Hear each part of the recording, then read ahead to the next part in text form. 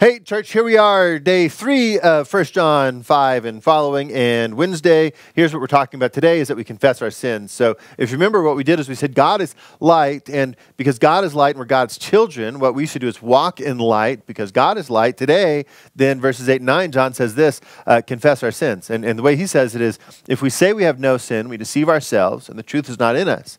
If we confess our sins, he's faithful and just to forgive us our sins and to cleanse us from all unrighteousness. And so again, I mentioned this yesterday, but again today, look, Christians aren't perfect. We keep sinning, we keep messing up, but what we do is when we sin, we don't act like we're right, we don't ignore the sin, we deal with it. And specifically what John says is, we understand we do sin, and second, we confess our sins to God, and then third, we trust God to cleanse us from all of that unrighteousness or all that bad stuff that's in us. And so today, question, right? And maybe you don't have to answer me, but specifically right now, but what are the sins in your life that you need to confess to God so that he might cleanse you from all of those sins?